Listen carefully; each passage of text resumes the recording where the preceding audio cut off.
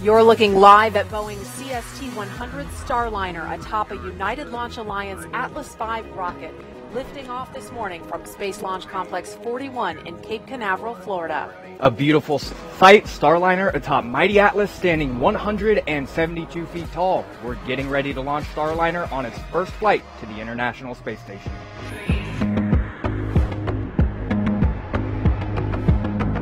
We're not ending the journey today, Mike. We're completing a chapter of a journey that will never end.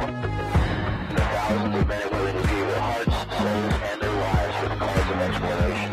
Let's make this fall one more time. Get witness this great nation at its best.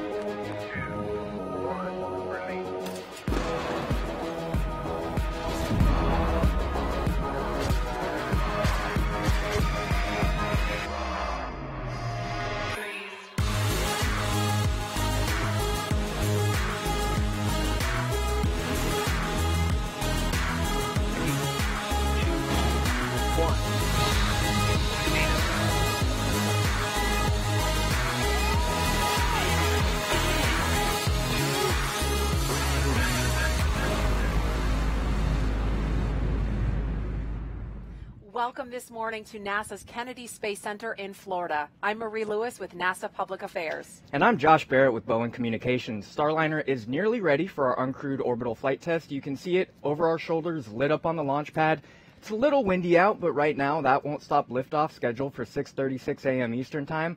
Let's take a look again at the pad. Ground crews are currently wrapping up operations in the White Room. I want to take you back to about 4:34 a.m. this morning. That's when they actually closed the hatch inside the White Room. We should have some video of them wrapping up that operation. Yeah, and there you go. There you see it. Now the pad team is actually running about 45 minutes ahead of schedule, which is really awesome news on their first time doing this. Yeah, remarkable, because this is the first time they're doing it for real. It was so cool. I mean, this video you're seeing was a little bit earlier this morning. Like you said, they're ahead of schedule, so they've already left the White Room, but everything is looking good, and there's no crew flying today, but teams are operating just as if astronauts are on board. Now this is a live view. You see the crew still up there on the tower, and as we get closer to launch, we're going to see the White Room and the crew access arm start to swing away from Starliner in preparation for liftoff, but there they are making those final preparations to leave the pad. Now, this uncrewed test flight is incredibly important for us to prove that we can safely fly astronauts to the International Space Station. This is a huge day for the entire NASA, Boeing, and United Launch Alliance teams. Since the Space Shuttle program ended, we've all been working hard to return human spaceflight capability to the United States. We call this effort NASA's Commercial Crew Program. It's a partnership we have with Boeing and SpaceX, and today is Starliner's big debut. And our goal is for everyone watching today to see a mission as close as possible to a crewed flight and to collect the mountains of data that we can only learn from flying. It's also the first time our mission teams have a chance to put Starliner through its paces. We've all been practicing, but now, as you can see in the control room, it's game day. We're really excited to show you how this all comes together. Teams from NASA, Boeing, and ULA all have to be in lockstep to be successful today. We all have people spread across the country sitting on console. We have 3 control rooms here in Florida. United Launch Alliance's Atlas Spaceflight Operations Center is on the Cape Canaveral Air Force Station. Starliner's launch control, the Boeing Mission Control Center, is just across the street from us here at Kennedy. And NASA's Emergency Operations Center is activated, ready to respond at a moment's notice. Then in Houston at Johnson Space Center, the space station control room is following the mission closely as well. And Starliner's mission control is just down the hall from that space station control room. That's where flight controllers are actually commanding the vehicle right now. And finally, ULA also has teams in Denver monitoring ascent. So we want to check in first with the Atlas launch control team. They're just a few miles away from where we're sitting here in Florida, and their job is to make sure the rocket stays healthy right now, leading up to and during launch. We have United Launch Alliance's Dylan Rice monitoring this morning's activities over in the ASOC. Dylan, how's the rocket doing? Hey, good morning, Josh and Marie. Things are great here this morning. It's been a really good morning. As you can see, the team rolled Atlas, Centaur, and Starliner out to the pad a day ago. The teams have been working overnight to prepare the vehicle for launch. All of our propellant tanks are loaded. The vehicle is in stable topping while the ground crews finish up their final loading of the cargo on the Starliner. And I understand all that's been completed now, and the team is starting to close out the white room for operations today. This is a big day for us. This is a return of Atlas to its human spaceflight heritage. The first U.S. astronaut to orbit the Earth was John Glenn, and he launched on an Atlas LV-3B rocket just up the road at Complex 14 back in February 1962. So we're really excited about getting Atlas back to the human spaceflight business. It's also a return to service of our dual-engine configuration of Centaur. The dual-engine Centaur is very uniquely qualified to provide the amount of thrust and the type of flight profile necessary in order to give Starliner a safe and smooth ride to the International Space Station. Also on Centaur, we've added an emergency detection system, which is kind of a supplemental telemetry system that it independently evaluates all of the data on board the vehicle to ensure that the ride is as safe as possible for astronauts when the time comes for that. We take safety very seriously. It's at the forefront of everything we do, and adding that emergency detection system to Centaur was just one more way we can assure that the astronauts get the safest ride possible when it comes time to launch those on the next mission. Atop Centaur is a CST-specific vehicle adapter. It's a truss and ring structure that basically holds the Starliner to Centaur. Along with that is an aeroskirt, which helps enhance the aerodynamics and stability of the vehicle during flight. But today's not just about testing the rocket. It's also an opportunity to demonstrate the processes and procedures that we're going to use when it comes time to actually load crew on board that spacecraft, and we've been working on that this morning. So for now, the ground crew's still up on the crew access tower. They are closing out the white room. As I understand, the team is wrapped up in the capsule. You guys showed that video just a few minutes ago of the hatch closure. So our team is taking over and preparing the crew access tower in the white room for launch. That's it for the update here at the ASOC. Back to you guys over at Kennedy Space Center. All right, thanks a lot, Dylan. Now, if you remember space shuttle launches, you might recall there were fewer control rooms, but this is a whole new way of doing things, and that's really the whole point of the commercial crew program. Exactly. Today you have a commercial spacecraft launching on a commercial rocket, and both of those have their own control rooms, and NASA is watching it all, making sure everyone's making the right calls, and that's going to be especially important when crew's on board. So let's learn a little bit more about those commercial vehicles on the pad behind us today. First is the Atlas V rocket that's made and operated by United Launch Alliance. It's a workhorse rocket with 80 successful missions to date. This is a special version of Atlas made just for Starliner. ULA calls it an N22. That stands for no payload fairing, 2 solid rocket motors, and a dual-engine Centaur upper stage, a first for the Atlas V.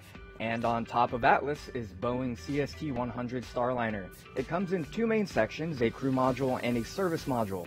The crew module is where the astronauts would be. It's reusable up to 10 times, and it features lightweight thermal protection as well as an innovative landing system using parachutes and airbags.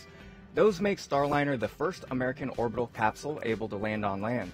The service module houses most of our propulsion systems, including the on-orbit maneuvering thrusters and our low-altitude abort motors. We also have a high-efficiency solar array on the bottom, which covers a micrometeoroid and orbital debris shield.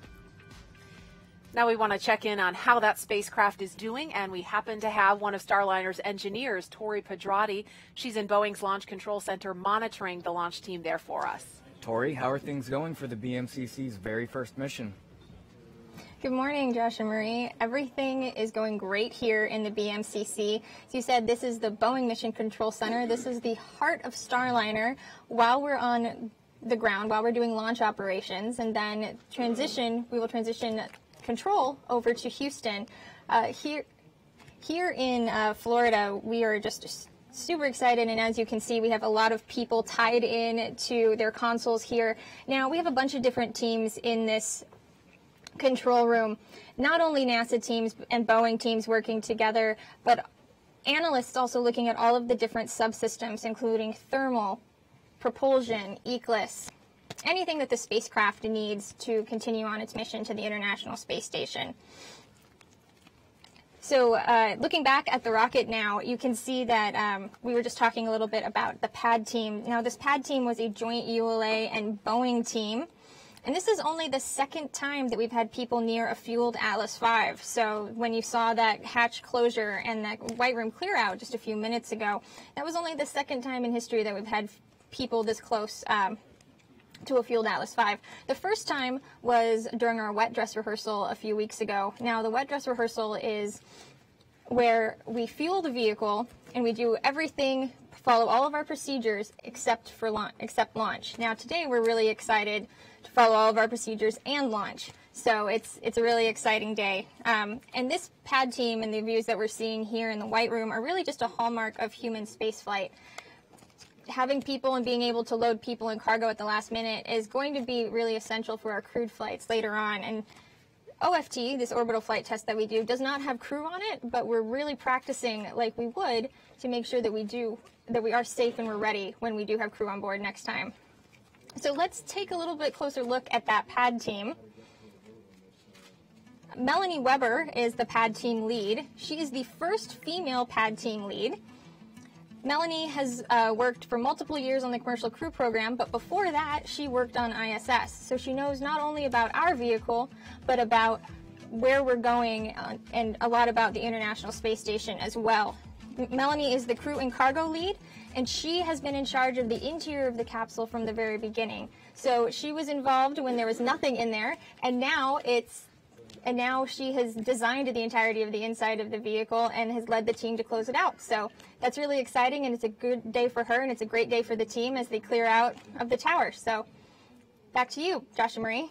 All right, thanks a lot, Tori. It's good news that Starliner's looking great for launch. Really great news. You know, the first time you're doing anything, there's always elements of unknown, but great news from the control rooms. So let's learn a little bit more about those control rooms and who's leading those teams in those Starliner control rooms today. In the BMCC, Starliner's first launch conductor is Louis Atchison. A native Floridian, Louis has dreamed of working in spaceflight his whole life, and he's actually made a few cuts in the astronaut selection process himself. As launch conductor, he leads the pre-launch and ground operations campaign and helps the team work through any issues that come up in the countdown. And Lewis's counterpart in Mission Control Houston is Richard Jones. Richard is a veteran NASA flight director assigned to Starliner. On this uncrewed flight, his team is completely responsible for commanding and controlling Starliner. Known as Flight in the control room, he makes every critical decision during launch and ascent. He will hand off to another flight control team for orbital operations, but he'll be back for landing. Now, these two teams have to be perfectly in sync before launch, and then during flight, the BMC will transition to kind of a backroom mission support room, and they will stay on console 24/7 through flight and help the flight controllers in Houston work through any issues if they do come up. That's right. We want to check in with Richard Jones and his team in Starliner Mission Control over in Houston. There we have NASA's Brandy Dean and Boeing's Steve Seisloff keeping tabs on the progress. Hi, Steve and Brandy. Good morning. Welcome to Starliner Mission Control in Houston. I am Steve Seisloff from Boeing Communications. And I'm Brandy Dean from NASA Public Affairs. And right here is where Richard Jones is and his team are watching closely over all the systems and subsystems of Starliner this morning. Launch is time to put the Starliner on a precise path. It's going to time to when the launch site there at Cape Canaveral lines up with the 51.6 degree orbital plane of the International Space Station. That's when Atlas V will lift off and put Starliner right on the course it needs to chase the International Space Station. And speaking of the International Space Station, just down the hall here in Mission Control Houston, there's a whole nother flight control team watching the space station systems, making sure that it is ready for the Starliner to arrive tomorrow. That team is led by Flight Director Chris Edelin. He is getting ready to poll his own team to make sure that they're ready for today's launch, and he will be on console again tomorrow for that rendezvous. All of that is a culmination of years of preparation for the International Space Station, and it's going to be poised and ready to see Starliner in space tomorrow. We'll keep an eye on things here in Houston, but for now we'll go back to Florida. All right, thanks, Brandy and Steve. Good news from all the control rooms, so things are looking good for launch. You know, just really great news for an important first step in this NASA-Boeing partnership that will help commercialize low Earth orbit. But NASA's also working on a lot of other exciting things, like their next giant leap with the Artemis program. And NASA's Daryl Nail is joined by NASA Administrator Jim Bridenstine nearby to talk about all the exciting things we're working on right now. Hi, Daryl. Hi, Marie and Joshua. That's right. We're here at the top of the OSB building, just a few feet away from where you guys are, with a beautiful view of the rocket. Mr. Bridenstine is here. Of course, simply put, the big boss over all of NASA. Or just Jim. Or just Jim, in this case. Thank you for that. Thank you. Just tell me, you've been here for the week. Yeah. What are you feeling right now in the excitement as it builds up to this launch? So I will tell you the level of energy here is really amazing, and this is not new to the Kennedy Space Center. But certainly it's been a long time since we've flown humans into space. And this is one of those opportunities where we're meeting a critical milestone, an end-to-end test of one of our commercial crew vehicles. I will tell you, I was in the Orlando area years ago when the shuttles were getting ready to retire and the Constellation program was standing up, and then it got canceled. The Kennedy Space Center is back. The commercial partners are doing amazing things. There's an energy here that is it's palpable. So it feels really good to be here right now. Very good. It was a tough time at the retirement of the shuttle, indeed. And now it looks like we're just getting ready to turn the corner. The big question everybody wants to know is, when will astronauts be riding on one of these spacecraft? So we have two different commercial crew providers, SpaceX and Boeing. And I'm confident that we will have, in the first part of 2020, at least one successful launch with astronauts. I would say that I'm actually confident we'll have two partners in the first part of 2020. But remember what the goal is. The goal is to have two independent solutions so that if one has a setback, the other can move forward.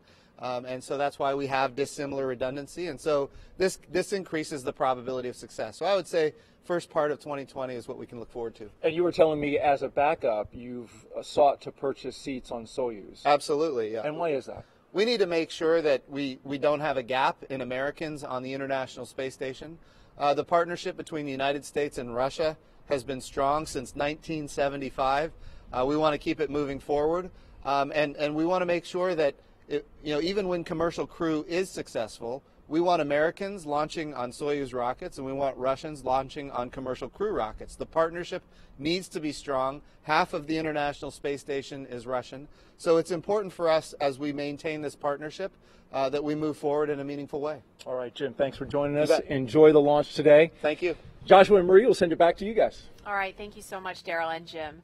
Well, the last time we launched astronauts, if you remember, from the United States was in 2011. And to restore that capability, as you heard them just talking about, NASA turned to private companies like Boeing to provide the ride, and then NASA buys the ticket, if you will, for our astronauts. That's right. This partnership is all about opening up orbit and fostering new capabilities in commercial human spaceflight. Stand by for terminal count. Stage 2, present for flight. 5, 4. The purpose of the Commercial Crew Program is to return to our nation the capability to fly our astronauts to the International Space Station. 3, 2, 1. There's just something about going to space that has always been special. So here's an opportunity to go back again in a different kind of craft. Liftoff. The Commercial Crew Program is revolutionary in a sense where it's going to provide us the opportunity to have more astronauts in space. It's going to further our ability for knowledge in a microgravity environment. The fact that we're able to partner with commercial industries allows us to fulfill that mission to be explorers because we can work together. There's a larger group of us that are dreaming that potentially could have a ride someday and be working in space. Folks all over the world are going to be watching this because we're integrating new technologies that can make these spacecraft better and smarter and paving the way for the future.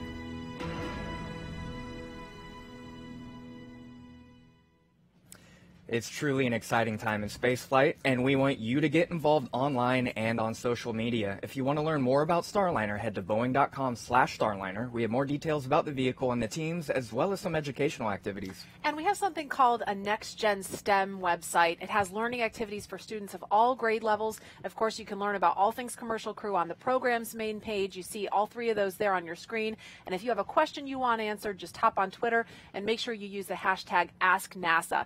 In fact, we've already been getting some great questions. We want to take one. I want to show you. We had one from Mark on Twitter. He was asking where Starliner is going to land after all this. So that's a great question. As we said earlier, Starliner is going to be the first American orbital crew capsule that can land on land. So we have 5 landing sites out in the western United States. Wherever we land depends heavily on where we are when we undock. So right now, if we stay on schedule for landing on the 28th, we'll land on the White Sands Missile Range in New Mexico. You can also follow us on Twitter at Boeing Space and at commercial_crew. Use the hashtag Starliner. Show us how you're watching today's launch. And as we mentioned before, we are launching from Cape Canaveral, located on the eastern coast of Florida. And joining us now is a special guest who has a vested interest in what happens here in the Sunshine State. Daryl Nail is with us again with Florida Governor Ron DeSantis. That's right, Joshua. We are here with Governor DeSantis. Thanks for joining us and taking the time. You're here for the launch. You've been here for a few days. Did you get a tour? Well, we just came from the briefing, which was very interesting, and this is an exciting day. I would say wake up bright and early, but it's not even bright yet. It's so early, but this is really great. I mean, we really in Florida are proud of what's going on here at Kennedy Space Center. We think this is the epicenter of all the new innovations with space, particularly the commercial government partnerships. And so we think this is going to be great, and then we look to continue to do this and get American astronauts back up into space and eventually on the moon. You recall here in Florida the retirement of the Space Shuttle program in 2011. That kind of shook the state for a while, especially here at the Space Coast. Oh, big time. Jim Bridenstine, the NASA administrator, and I both got elected to Congress in 2012. My district was just north of here, starting in Volusia County. So we had a lot of people who would work here who lived in that district, in the southern part of that district. And you could tell, I mean, it was a really bad time for here. And it was almost like, we're so proud of everything's going on here. It's like, what's happening?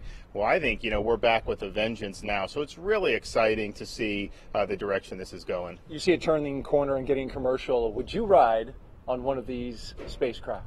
I think it would depend on the circumstances and everything, but I think I'd be more of a liability than anything for them. So I don't know if they'd want me on there. Well, I mean, these people really know what they're doing. Yeah. So they're autopiloted now. Right. So if you decide you want to change your mind, you'll let us know. Governor, thank you so much. Yeah, thank you. Enjoy the launch. Appreciate it. All right, we'll send it back to you guys. Thanks to both of you. We are definitely back in a big way. And now about 44 minutes from launch, we want to take a look again at Launch Complex 41. Starliner sitting atop Atlas V, getting closer and closer to liftoff. And today's orbital flight test is our dress rehearsal for launching astronauts. Boeing is proud to be sending veteran Space Shuttle astronaut Chris Ferguson on our next launch, the crew flight test, to the International Space Station. Ferguson will join NASA astronaut Mike Fink, who is no stranger to the space station. Fink served on 2 long-duration flights as its science officer and commander, and he flew on Space Shuttle Endeavour's final mission. Now, the 3rd crew member is NASA astronaut Nicole Mann, and Boeing's crew flight test will be her first trip to space. The trio have been training for every aspect of the mission together, learning the Starliner systems and preparing for life and work aboard the International Space Station, where they could be staying for up to 6 months. The crew has been training for both routine and emergency operations on the ground and in flight.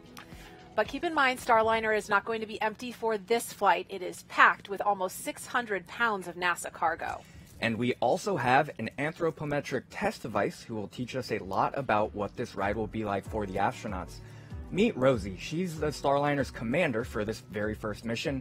We named her after Rosie the Riveter, an icon who inspired generations of women to join aerospace. Today, Rosie the Rocketeer is flying for everyone on our team who took on the challenge of human spaceflight and said, we can do it. Her flight isn't just symbolic. She has 15 sensors that will collect valuable data we'll use to make sure the future astronauts stay safe and healthy on Starliner. And she has a companion with her. There you see Snoopy. He's getting another chance to go to space. Snoopy has a long history with NASA, going all the way back to the Apollo program when we sent astronauts to the moon. And now Snoopy's a part of the next era of human spaceflight with commercial crew and NASA's Artemis program. He's got an important job, too, as our gravity indicator. So when Starliner reaches microgravity, he will start floating out of that pilot's seat.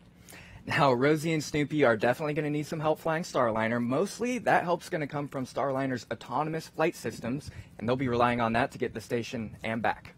But the ground teams will also be monitoring and intervening if needed. So we want to check on those people who will be commanding Starliner from here on Earth. Steve and Brandy, how are things over in Houston?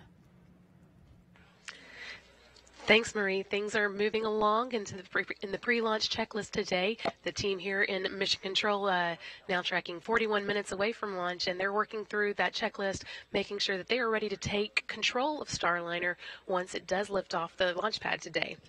And when it does, Flight Director Richard Jones and the Starliner Mission Control team will finally get to put to work all the skills they've honed in exhaustive flight simulations over the past months. They've already been sending some commands to Starliner for things like cabin pressurization and communications checks. And as soon as the Starliner spacecraft lifts off the launch pad, this group of space flight specialists will be watching carefully and making commands where needed to keep the vehicle on its precise path to the International Space Station. And another group that is keenly watching today is, of course, the astronauts who are going to make the first flight on Starliner when we do this again in early 2020. That is, of course, NASA astronaut Mike Fink and NASA astronaut Nicole Mann, along with Boeing astronaut Chris Ferguson. They are down at the Cape watching today's launch from control centers, but we had a chance to sit down and talk with them a little bit earlier to find out their views on this new American crewed spacecraft. In 10 or 15 years, there's going to be more than just one space station. In fact, when we'll say, oh, the space station, people say, which one? And that's going to be really neat. We're going to have people that are going to be able to everyday people, regular scientists and engineers, even people with tourists, they can buy a ticket to go to the space stations in orbit. We're going to be manufacturing new things that are going to make life better on planet Earth. And there's a great unique opportunity for our country, United States, to establish these industries in low Earth orbit, to make life better on planet Earth, and continue the engine of our economy of high tech. I don't think astronauts are as famous today as they used to be, nor do I think they should be. If everybody who ever flew into space became infinitely famous, then we're not making it available for anybody to go do. So when we get into an airliner, who knows the name of the captain of the airliner? Nobody knows the name of the captain of the airliner. And if spaceflight is ever going to become as commonplace as we'd like it to be, astronauts are just pilots who get people back and forth to space. It's really going to be this combined effort, probably with multiple commercial industries working together along with governments. And I think that's how we're going to see the future of space exploration, to the moon and then eventually to Mars. We wouldn't be able to sustain that type of exploration without commercial industry. And really a lot of it comes down to is the people, right? You need the people, you need the ideas, and you need those folks that come in, and it's good to have a little bit of that commercial competition, right? It keeps everybody going and pushing forward towards a goal. It's always great hearing from the crew members themselves. They're getting a front row seat on the future of human spaceflight. And what an exciting future it is for anyone who wants to work in human spaceflight, especially all the young people watching today. Exactly. But first, we've got this critical uncrewed flight test, which is an important step in the journey to launch American astronauts from American soil. And NASA will use the data from this test flight to help certify the systems to carry those astronauts we just heard from. We are about 38 minutes from launch now, so we want to check in on the rocket. Dylan, what's the latest you're hearing from the ASOC? Hey, things are continuing to go very well here in the ASOC.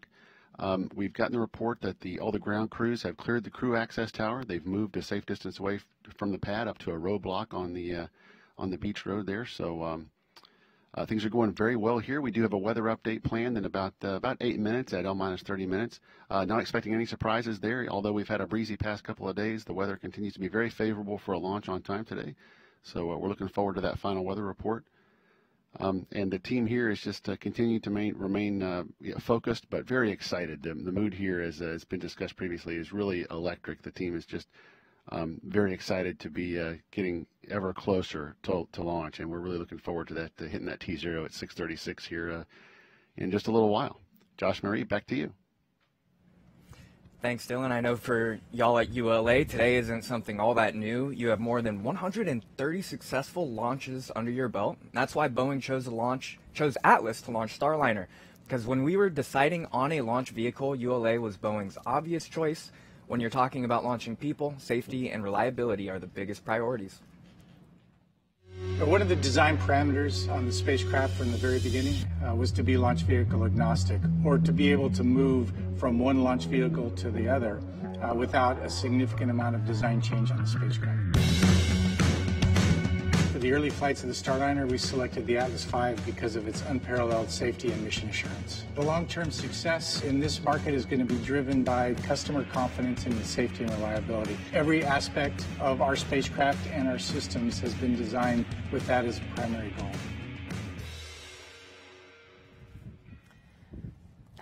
ULA has launched NASA science missions to almost every planet in the solar system, but this is the first time they're tasked with launching astronauts. It's a very special mission for everyone involved, and it's taken years to get here, but let's take a look at some of the hard work that's happened just over the past few months to get these vehicles ready for today.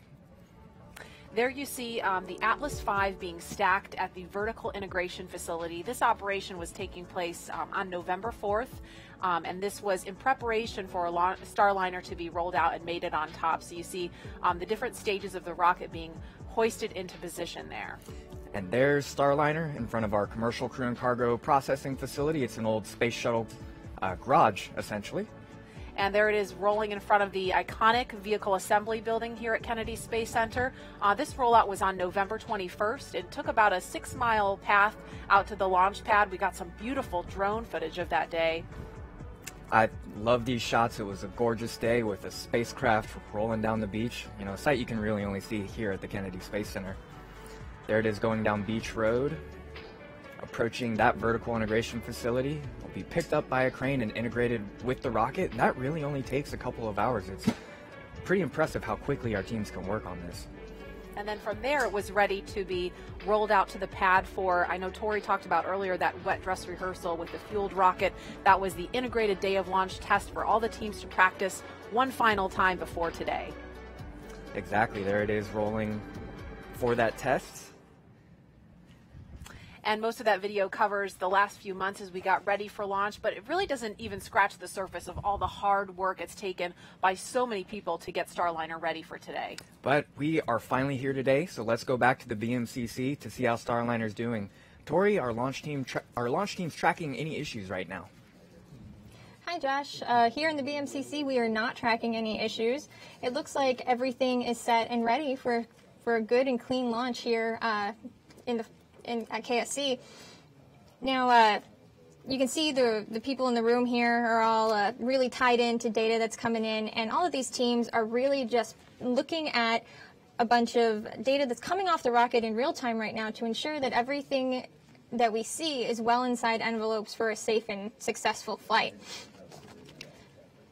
Everything is looking great here in the BMCC, so back to you, Josh and Marie. All right, thanks a lot, Tori. We want to give you a closer look of those beautiful views of Starliner and Atlas V over on Space Launch Complex 41. You can see it right behind us. Yeah, we're about 33 minutes away from launch, so let's take a look at what the launch and ascent phases of Starliner's mission will look like today.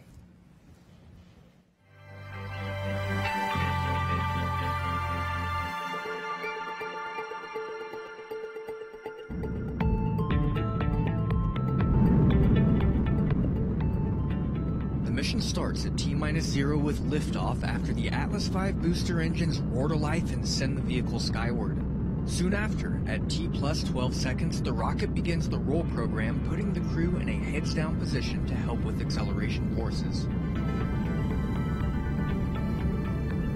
Max Q starts at 41 seconds. That's also known as max aerodynamic pressure. This is a critical time when the atmospheric forces on the rocket are the highest they'll reach. At 1 minute 35 seconds, the two solid rocket boosters run out of fuel and burn out. Less than a minute later, at +222, they separate from the booster. The main engine keeps burning for almost 2 more minutes, then at +429, booster engine cutoff, or BECO. 6 seconds later, the booster stage separates, and 6 seconds after that, so does the ascent cover on top of Starliner. At +4 minutes 45 seconds, the Centaur upper stage ignites, pushing Starliner to near orbital speeds. Then, at +505, the aeroskirt jettisons, since Starliner and Centaur are free of the atmosphere and no longer need that aerodynamic support. After a long 6+ minute push from Centaur, main engine cutoff, or MECO, happens at +1154. Then, when Centaur successfully separates almost 15 minutes after launch, the rocket's job is done, but Starliner is not quite in orbit yet. After a long 16-minute coast and 31 minutes after launch, Starliner ignites 4 of its aft-facing OMAC engines for the orbital insertion burn, and the ascent profile is complete. It's definitely going to be an exciting ascent, but before the rocket is declared ready for launch, some teams have to report readiness in some upcoming polls. Right before the launch vehicle poll, the Starliner control rooms are up first. Both teams in Florida and Houston are preparing to report out, so let's go back to Houston and see how they're doing. Steve, how's mission control? Thank you, Josh. Everything looks very exciting there in Florida. Here, Richard Jones will be polling his team in just a few minutes. This is the final chance for him to get a go, no-go from his team of system specialists, and then he will use that poll to inform his own go, no-go decision for the launch conductors poll later that will set the stage to come out of terminal count. And meanwhile, in space, the International Space Station crew is standing by for today's launch as well. They are Commander Luca Parmitano from the European Space Agency, ESA, NASA flight engineers Christina Cook, Jessica Meir, and Andrew Morgan, and Roscosmos flight engineers Oleg Skropochka and Alex Skvortsov. They're all going to be waiting on board the space station for Starliner's arrival tomorrow, but Meir and Cook have a particularly crucial role to play in that rendezvous. They'll be sending commands to the Starliner vehicle, helping with some of the demonstrations to make sure it's going to be able to rendezvous safely.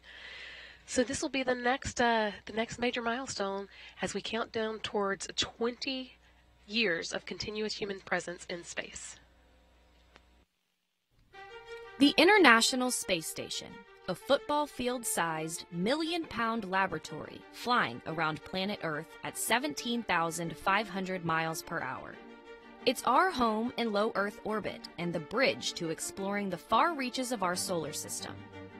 A place to learn what it takes to live, to work, to thrive in space.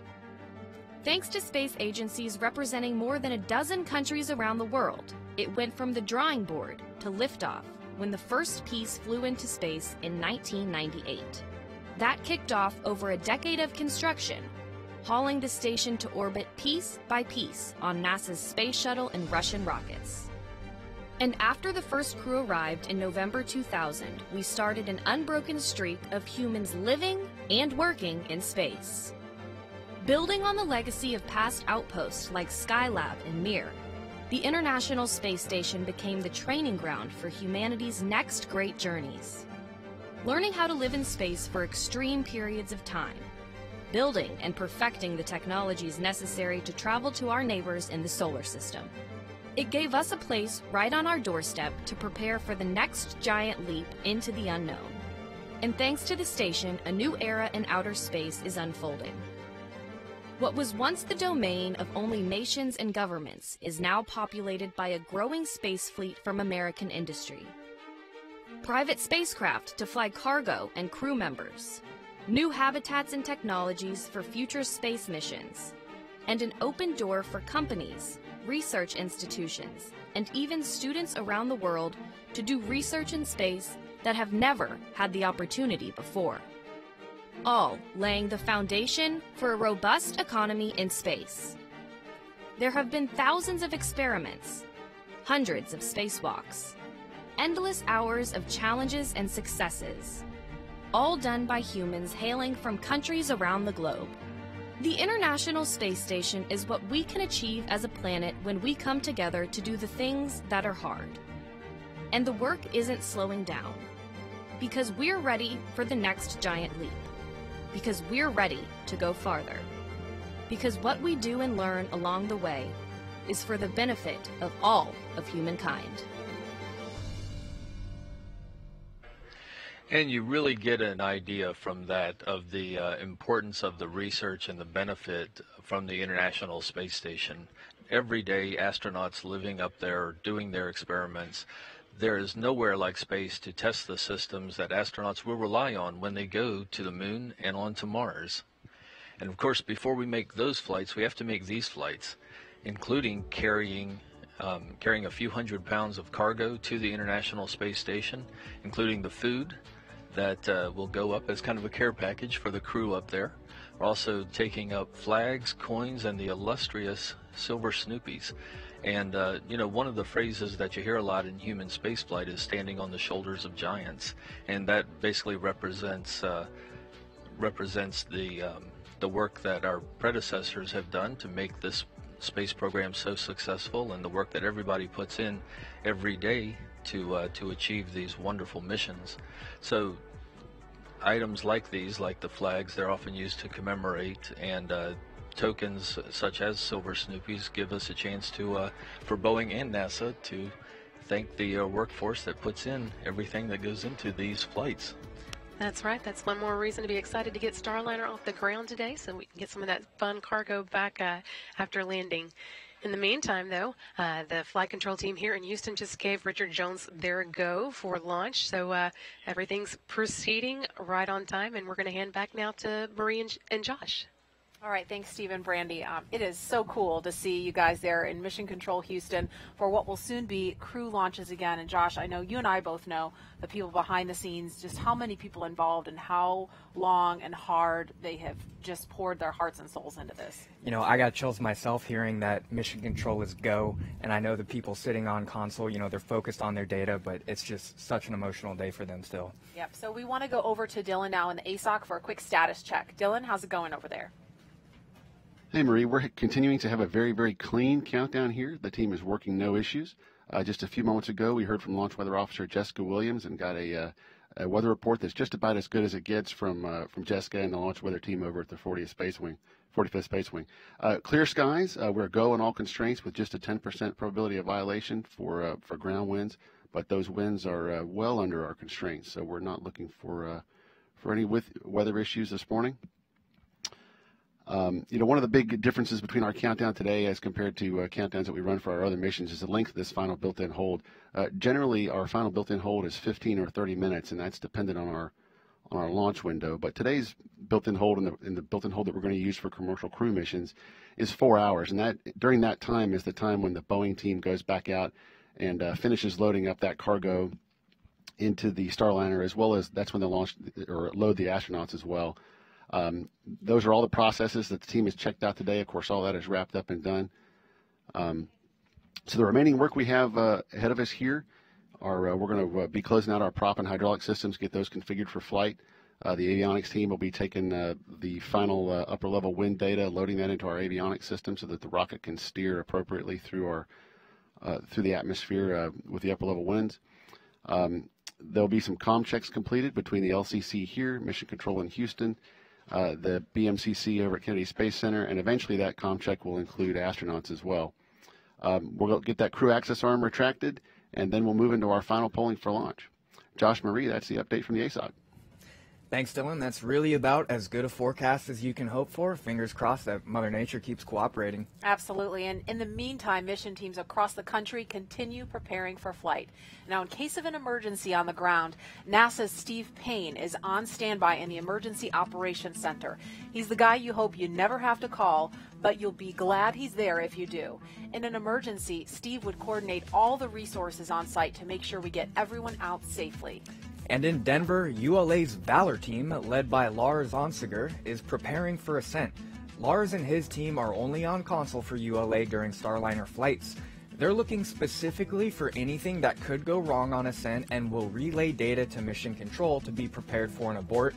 Today is just practice for them since our abort system is not active and there's not crew on board. Now, throughout the show, we've been answering your questions about Starliner on social media. That's right, and we want to take, we got a really cool photo from a Starliner super fan watching all the way across the pond in Ireland. Of course, he didn't have to get up quite so early because I think it's mid-morning there now, but Hayden, thank you so much for sending your photo, and please, if you're watching, follow us, use the hashtag AskNASA, show us how you're watching today's launch. Hayden, I hope he sees a good launch today. And as mission teams prepare for the final parts, oh, sorry, we have a question. STEM Corps wants to know about the new Boeing Blue spacesuit design and the materials used. So it's made out of Nomex, which is kind of standard for a lot of spacesuits. because it's, fire resistant, and so it would keep the astronauts safe if there's anything going wrong. But we added a lot of innovations on top of kind of what the shuttle suit did. I think Chris Ferguson's favorite is it's got a hooded kind of seal, so it's a soft shell hood. You don't have this heavy helmet on, but otherwise it's got touchscreen sensitive gloves, more comfortable shoes that were made by Reebok, and just overall a much lighter and more comfortable suit for the astronauts. And we will get to see them debut those the next time Starliner flies.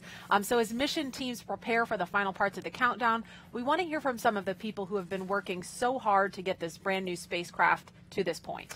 Building a spacecraft is hard. This whole team has been through highs and lows to get here, but being this close to flight is an emotional time for everyone on our team. So let's hear from some of the people who have spent years pouring their hearts into making Starliner. If I'm not 100% involved every single day, I'm sorry, I'm getting emotional a little bit. Some of us, if something's not right, then, we're not going to sleep that tonight. You know what I mean? If something's not right, I'm not going to sleep. So we're going to get it straightened out. You're not just carrying the dreams of a particular company and agency, but of the entire world. Both Boeing and NASA are doing something right now, not just for the benefit of a private company like Boeing, not just for an agency like NASA. They're doing this on behalf of the nation for the benefit of mankind. This is human spaceflight. We've got people, we've got teammates and colleagues that are going to fly in this vehicle. We need to make sure that we get them there safely and we get them back safely. I'd fly it every time if I could. There's no point to any of this, to commercial human spaceflight, if we don't make sure our crew is safe. Nobody understands us. I don't think anybody really outside of this business understands what we're doing. These spacecraft are hand-built from the ground up. I mean, we don't even use power tools on them. Any little piece means something important. You don't know what you don't know. And it's just a lessons learned and keeping your eyes and ears open. Everybody watches everybody else. You have to. You can't make mistakes. There is no room for error. I've heard people say, would you make that decision with Chris's wife in the room? And the answer is always yes. You got to put in 110% every day, and take time from our families to make sure that he can come home to his. Our grass is tall at home, and our kids are looking for us, but I'm building a spaceship to get back to a spaceship that I made already. You can't tweak something when you're up there. You can only do it one time. I know what I've done is a pretty good job. I might not be riding on it, but I'm right there with him. Launch is going to be a great day, but that's just the start for us. When we see it land and everybody's safe, that's going to be really when we do the high fives. Now, some of those people are sitting in the BMCC. You're looking at them right now on console. They should be about to enter their final pull. And the Boeing launch teams have reported out from the control room on the hardware readiness. That signaled that Starliner is ready for that terminal count. And Tori's been keeping tabs on their progress. Tori, how are the final Starliner pulls going? Thanks, Josh. The final Starliner pulls are going excellent. We actually just heard all the engineering teams go through their final pull and say that they are go and green for launch. So everything here out of the BMCC is looking great. We have everybody really tied in and they're ready for that terminal count. Now, we have a message for you at home from the woman who named Rosie the Riveter. Rocketeer.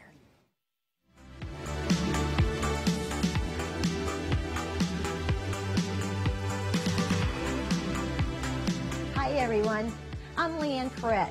I'm thrilled to be here today at Kennedy Space Center Visitor Complex inside the Astronaut Hall of Fame, surrounded by the heroes and legends that have inspired the work we're doing here today.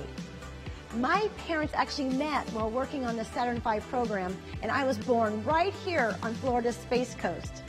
Like many of you, I'm inspired by the wonder of space exploration, and it's humbling to be part of this moment in history.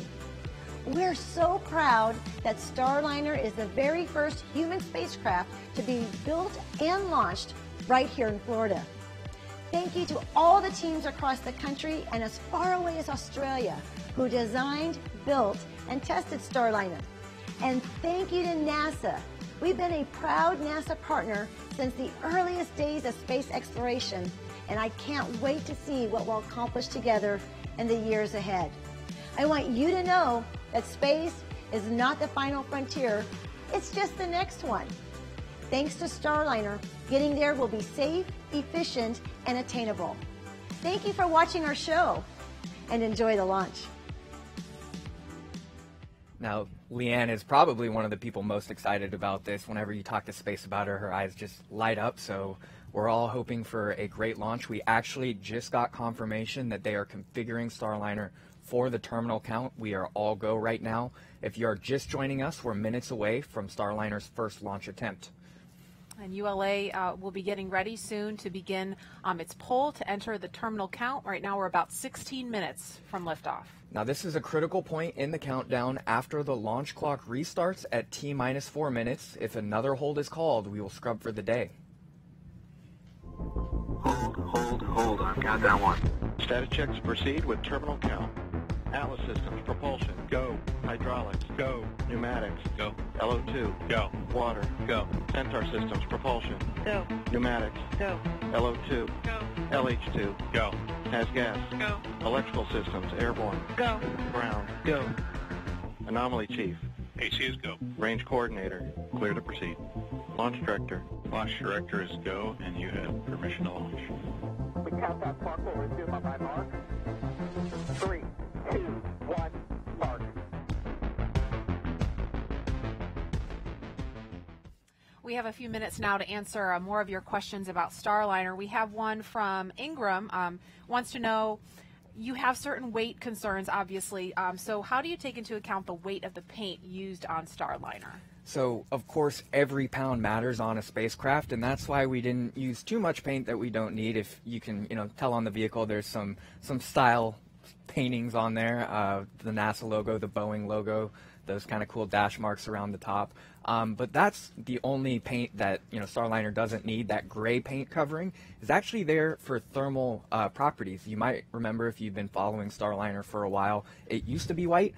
But as we continued our analysis, we decided that gray would be a little better and safer on re-entry, so we covered it up with this special gray paint that is very heat resistant. Yeah, and you can see it well. It's really early in the morning. The sun's not up yet, but you can tell that kind of color on the capsule at the top of the rocket on the pad there. Yeah, exactly. It's actually making use of thermal blankets. The gray part is thermal blankets that you might remember from the space shuttle, and the little black parts are thermal tiles, also from the space shuttle. But we have a brand new heat shield on the bottom. I think we have time for one more question. So we also got another interesting question about the G-forces. Moonman wanted to ask about the max loads expected during ascent, and then will the booster throttle down to maintain those lower Gs? So that's actually a great question. ULA is flying a very unique trajectory for us. It's going to fly flatter, as Moonman said, and the booster will actually throttle down during the later stages of flight to maintain 3.5 Gs on the crew members. Oh, no, the crew access arm is about to retract. I thought it was retracting there. But yeah. So Atlas will fly a little different flight than it's normally used to for us today, but 3.5 Gs is not uncomfortable for the crew. It's safe for them. Chris Ferguson has described it. Still kind of feels like a gorilla sitting on your chest, but that's... It's a colorful description. It's about normal for most launches. And we want you to keep those questions coming. Thank you for all the great questions. Just remember to use the hashtag AskNASA. And we're standing by now, keeping an eye on Space Launch Complex 41, waiting for that crew access arm to begin its retraction. And when that happens, we will start to see the arm swing away. We'll see the white room slowly move away from Atlas, and that's going to be one of the last visible things that we'll see ahead of launch. So up to this point, if there were crew on board, right before the crew access arm moves is where we'd configure the launch abort system. We'll see it slowly kind of move away, but it can actually swing back to the capsule in under 20 seconds for a less urgent emergency, like if there were a lightning storm coming and the crew had to get off the pad. But really, after that access arm goes away, if they need to get off, they're gonna leave on Starliner. And Josh, you mentioned the abort system. I know that's not active on this flight. Can you help explain to people why? Yeah, so ULA has this new emergency detection system on the top of their Centaur upper stage. It's basically 2 extra computers that are plugged into the rest of the rocket, and they are just really making sure that that system is going to work. We don't want to cause a premature abort, since this is the first time that system's on Atlas. But that system is looking for what's called fast trigger aborts. So those are something that will happen so quickly that a human wouldn't be able to detect it. And so we're going to see that, of course, is going to be activated. The next time Starliner flies, that next flight's going to be called the crew flight test, and that will carry Boeing astronaut Chris Ferguson, NASA astronauts Mike Fink and Nicole Mann, and they will be next time sitting right on top of that Atlas V inside Starliner. But for today, of course, we've got Rosie inside, Snoopy inside, and that 600 pounds of NASA cargo. And we are a little over 11 minutes away from launch now. Again, just standing by because we want to make sure you get to see live that crew access arm swinging away. So we're just keeping an eye on things for you. There you can see Centaur venting. That's completely normal for these launches. It's very cold liquid hydrogen and oxygen that are in that fuel tank. And as they heat up, they start to expand and vent out the top there.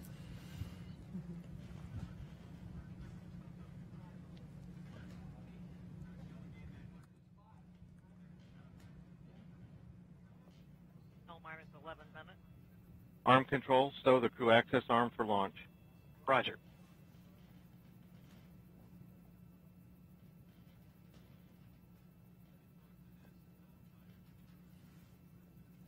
There, we just heard the call that they're about to stow that crew access arm. We've also got confirmation that Starliner is running on internal power. It is not relying on ground power anymore, pulling power from its own batteries.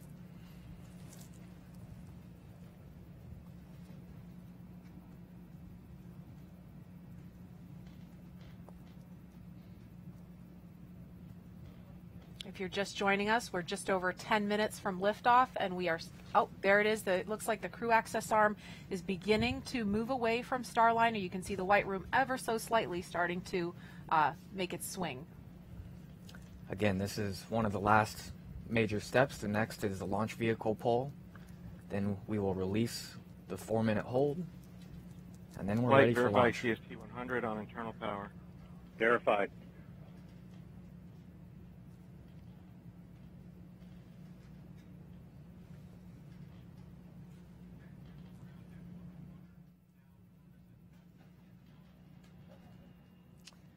Now as that crew access arm retracts, again, the final pull for today is the launch vehicle pull. If you've watched Atlas launches, it will sound very familiar. There's a big old piston pulling back that crew access arm. And after Atlas is declared ready for launch, NASA and Boeing will jointly decide whether they're going to move forward with the countdown.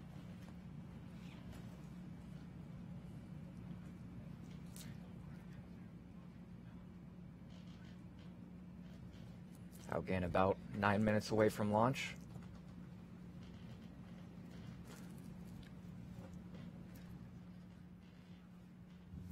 All right, and there you see the crew access arm just finishing its swing away from the Atlas V rocket and Starliner, and we want to go over to Dylan Rice in the ASOC for a status update. Dylan? Hey, Marie. So we're continuing to have a very clean countdown here. We're just a few moments away now from Chief Launch Conductor Doug Lebo conducting that terminal count status check poll, which will take us into our final countdown to launch. That terminal count status check poll is the final check from each operators associated with the ground systems, the launch vehicle, the spacecraft, and the Eastern Range to ensure that all systems are ready to go for us to proceed into a terminal count and get the rocket launched. So we're just about a minute away from that now. And I can tell you that, we've executed this countdown many times for a variety of different missions, but the countdown today feels quite a bit different than what we've normally done. The excitement here is just unbelievable, and we are very, very, very, very excited to see this mission go and go on time, especially with such a clean countdown like we've had today. So we're really looking forward to this. The team has not been talking any issues at all on any of the other nets that I've been listening to. So when that terminal count status check starts, we're expecting to hear goes across the board. So I think we'll stand by here and listen for Chief Launch Conductor Doug Lebo to get that poll started here in about 20 seconds, I think.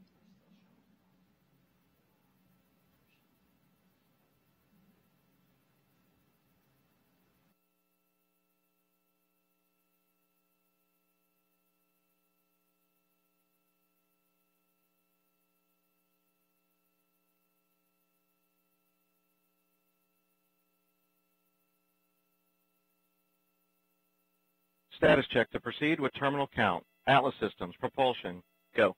Hydraulics, go. Pneumatics, go. LO2, go. Water, go. Centaur systems, propulsion, go. Pneumatics, go. LO2, go. LH2, go. Has gas, go. Electrical systems, airborne, go. Ground, go. Facility, go. RFFDS, go. Flight control, go. GCQ, go. Op support, go. Com, go. Umbilicals, go. Arm control, go. ECS, go. Redline monitor, go. Quality, go. Op safety manager, go. ULA safety officer, go. Vehicle system engineer, go. Anomaly chief, go. Range coordinator, clear to proceed. Flight director, flight is go. Launch director, LD is go, and LC, you have permission to launch. proceeding with the count. ALC, verify T0 is set for 11:36:43 Zulu. Verified.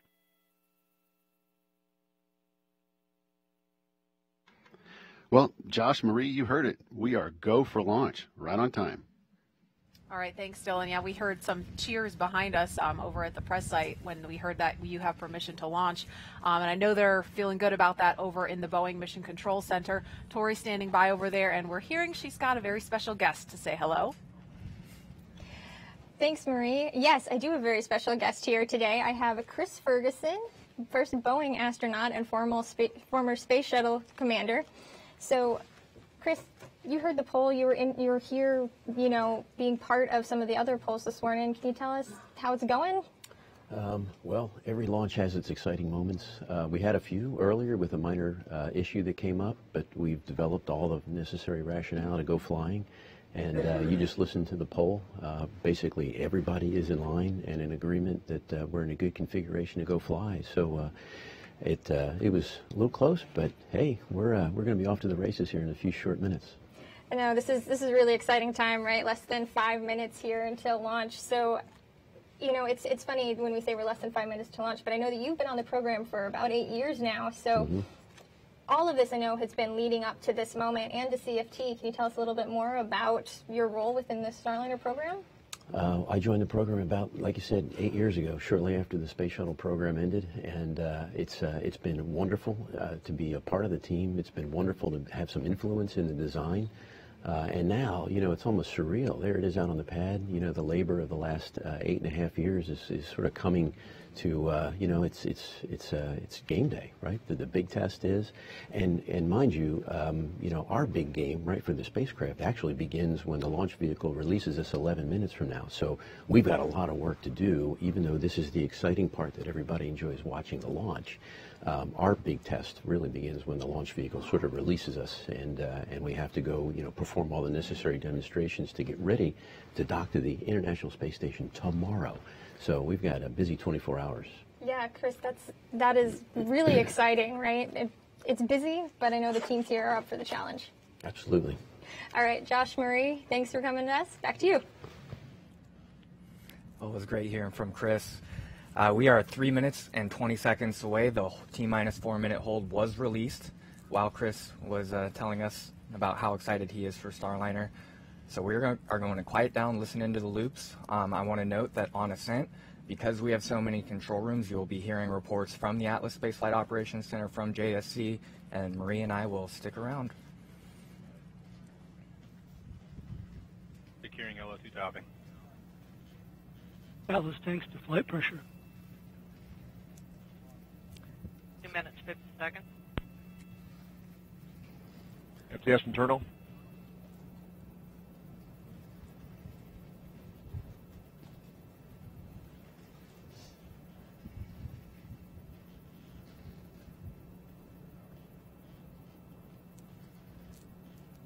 Two and a half minutes.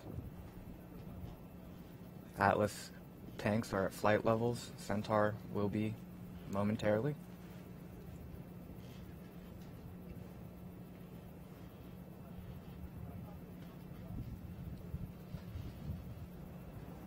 If you're just joining us, we're approaching 2 minutes from the very first flight of Boeing CST-100 Starliner to the International Space Station.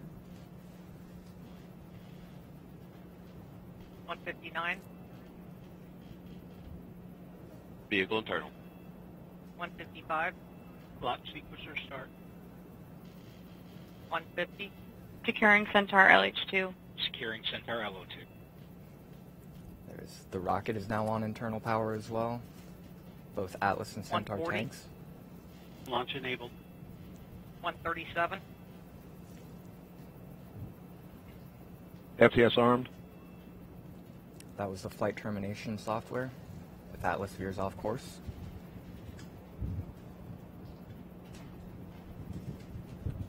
$120. OC is armed. SCS count started. EDS ascent mode.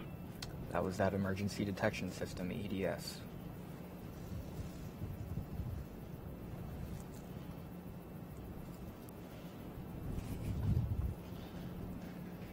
T-minus 1 minute. Rock, report range status. Range green.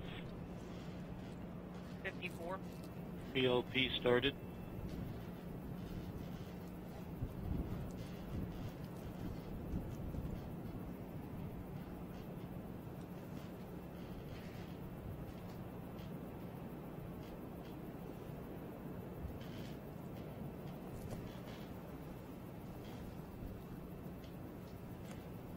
Seconds.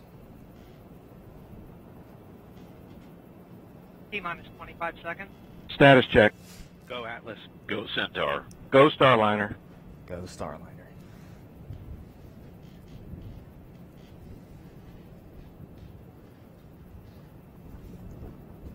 Ten, 9, 8, 7, 6, 5, 4, 3, 2, 1. And liftoff, the rise of Starliner and a new era in human spaceflight. Clear the tower. Now 10 seconds into flight. Vehicle's begun the pitch over program. Body rate responses look good. Now 15 seconds in. VU's gone to close loop control. Party 180 looks good at full thrust. Seeing good chamber pressure on both SRBs. Now 26 seconds into flight. Party 180 now throttling down to partial thrust as expected. Engine response looks good. Now 38 seconds in. Party 180 engine operating parameters continue to look good. Vehicle is now passing through max Q, maximum dynamic pressure. Chamber pressures on both SRBs continue to look good. RD-180 engine operating parameters also continue to look good. Now passing 1 minute into flight.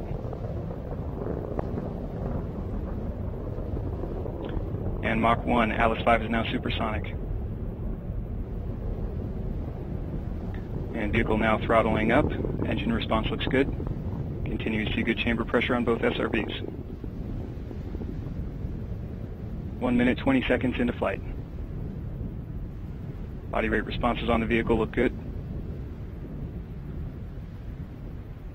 1 minute, 30 seconds in, standing by for SRB burnout. And we have burnout on both solid rocket boosters. Atlas will hold on to the SRBs for an additional 48 seconds prior to jettison.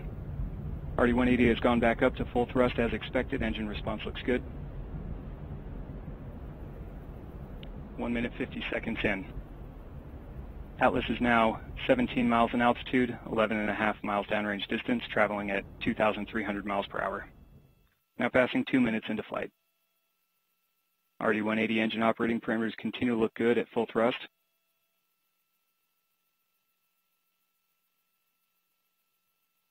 And at 2 minutes, 11 seconds into flight, the Atlas rocket now weighs just 1/2 of what it did at launch, burning propellant at a rate of 2,800 pounds per second. And we've seen good indication of jettison of both solid rocket boosters. Vehicle's gone to closed loop guidance. Now just under 2 minutes remaining in the booster phase of flight. 2 minutes, 35 seconds into flight. RD-180 continues to perform well. Engine's now throttling down slightly. Engine response looks good. And Atlas 5 is now traveling at over 5 times the speed of sound. Centaur reaction control system is now pressurizing to flight levels. System response looks good.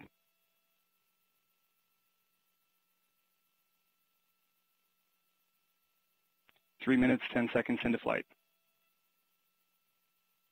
Atlas V is now 38 miles in altitude, 80 miles downrange distance, traveling at 5,800 miles per hour.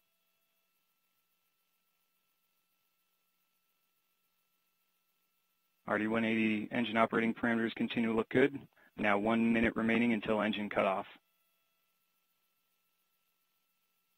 Body rate responses continue to look good throughout the booster phase of flight.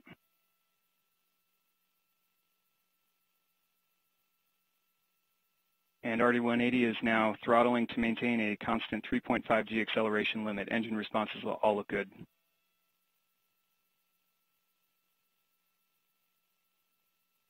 Three minutes, 55 seconds into flight.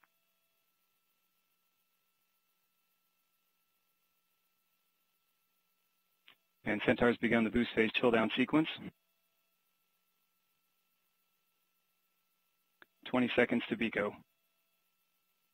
RD-180 continuing to look good as it throttles to maintain that constant 3.5 G acceleration limit. Atlas PU has gone to open loop in preparation for BECO. And standing by for BECO. And we have BECO booster engine cutoff, standing by for stage separation. And we have good indication of stage separation. We have pre-start on the RL-10, standing by for ignition. We have ignition and full thrust on both RL-10 engines. Chamber pressures look good on both engines.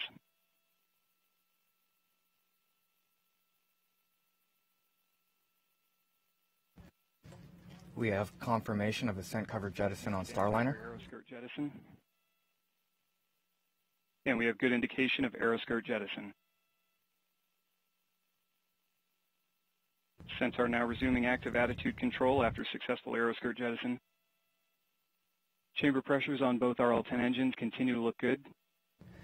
This was a very critical piece of the mission here. Staging is always a very dynamic piece of flight. Now passing 5 minutes, 30 seconds into flight.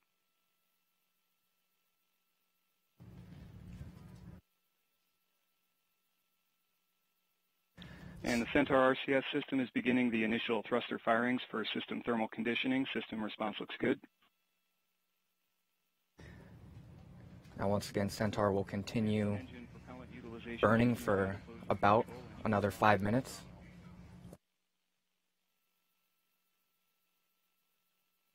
Now passing 6 minutes into flight.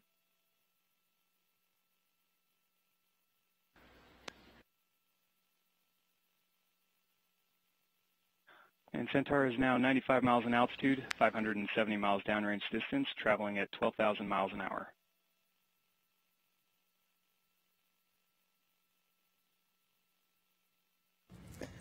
Those dual RL-10 engines continue to propel Starliner.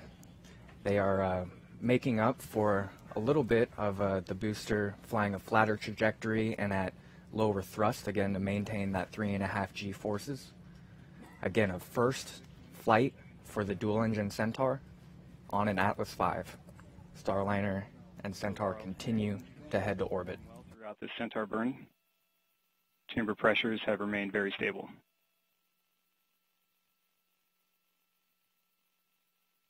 Just under 5 minutes now remaining in the burn.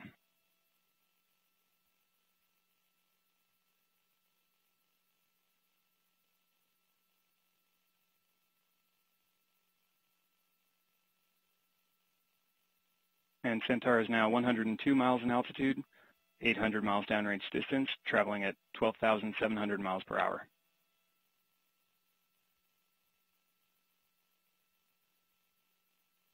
And the Centaur propellant utilization system continuing with active control looks good.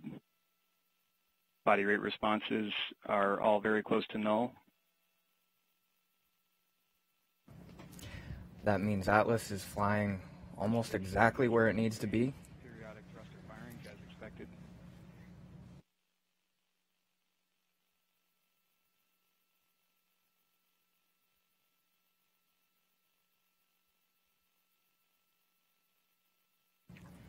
Now passing 8 minutes into flight. If you are just joining us, 8 minutes into Starliner's first flight. We've been through a successful booster stage separation. Centaur continues to propel Starliner. The next major milestone will be main engine cutoff at 11 minutes and 58 seconds. Both Centaur RL-10 engines are continuing to perform well throughout the burn. Chamber pressures look good.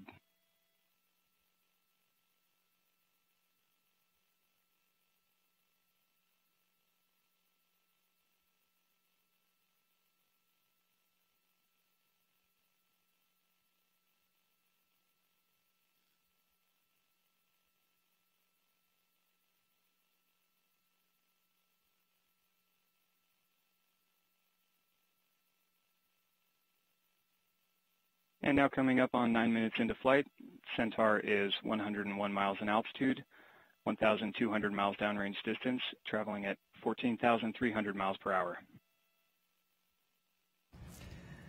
Now the two control rooms you are looking at on the left, that is ULA's Denver Operations Control Center. They are a backup control room for the control room on the right, which is the actual Atlas Spaceflight Operations Center. They were the ones who launched the rocket about 9.5 minutes ago. Now close to bottle temperatures.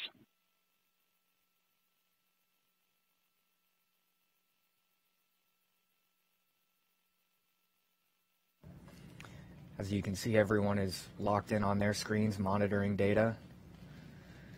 You might have noticed there wasn't much excitement during launch, but ULA will be happy once we get to stage separation, which is coming up almost 15 minutes after launch, so about 5 minutes from now.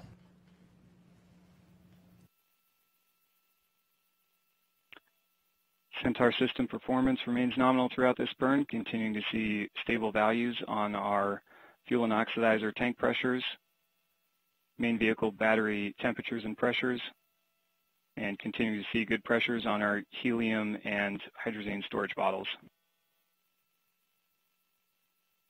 Telemetry quality has been good throughout this burn, only seeing very brief minor dropouts.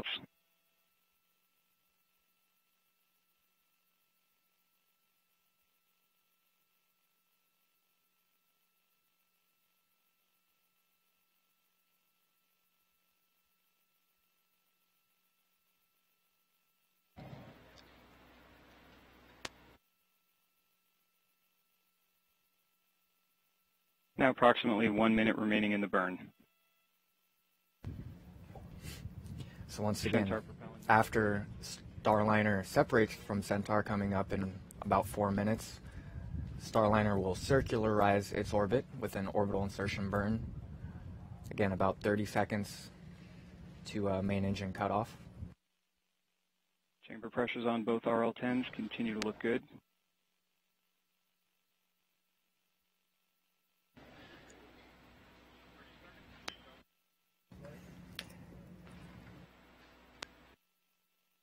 Now ahead of main engine cutoff, we are seeing good tank pressure on Starliner itself. Batteries are in a nominal temperature, good pressure sensor readings from Starliner as it prepares to free fly for the first time in orbit.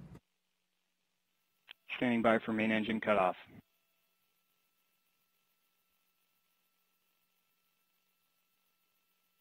And we have MECO, main engine cutoff.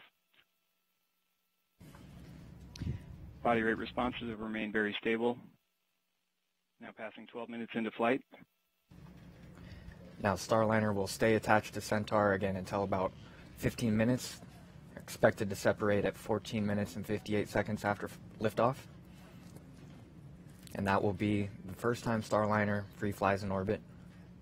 And at that point, Richard Jones and his team in Houston will have full control over the vehicle.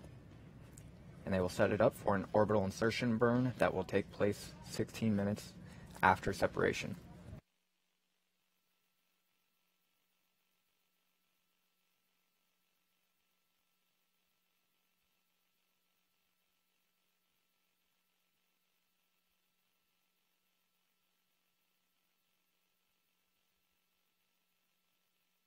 Approximately 2 minutes now remaining until OFT capsule separation.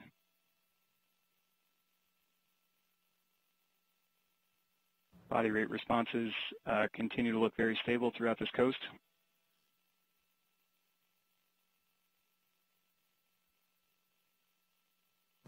So you're looking at the Boeing Mission Control Center there. At this point, they have transitioned to a mission support room. The people you're seeing sitting on console designed, tested, and built Starliner. They are the experts on the systems. So if flight controllers need any help, they will be the ones answering the call. Now passing 13 minutes, 30 seconds into flight. Oh, in just over a minute, we're expecting to hear that Starliner has separated from the vehicle.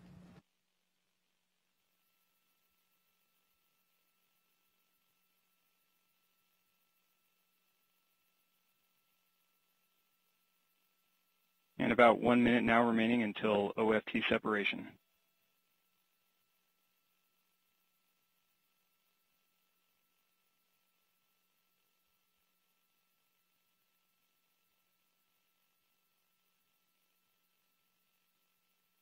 Body rates in the roll, pitch, and yaw direction, all very close to null.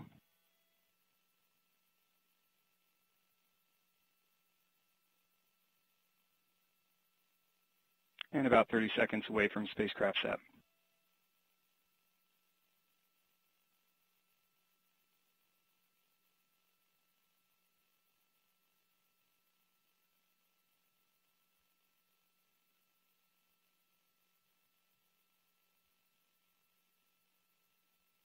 Now standing by for spacecraft separation.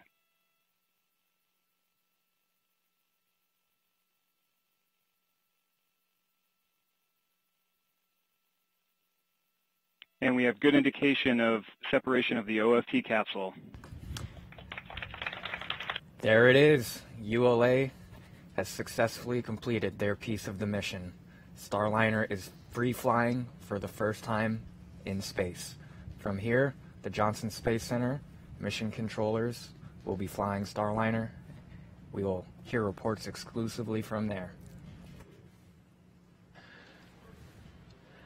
And Starliner's software has been switched to orbit mode, meaning the spacecraft is executing the commands it needs for operating in space following a successful launch into orbit, into the orbital trajectory. This is just one step flight controllers are taking in configuring Starliner now that it's flying on its own. Flight controllers are setting up for the orbital insertion burn, which will take place in about 15 minutes, a little over 15 minutes. And that'll circularize Starliner's orbit as it sets off to chase the International Space Station. The team here is also turning off several systems that were needed for powered flight but are not necessary now that Starliner is in orbit.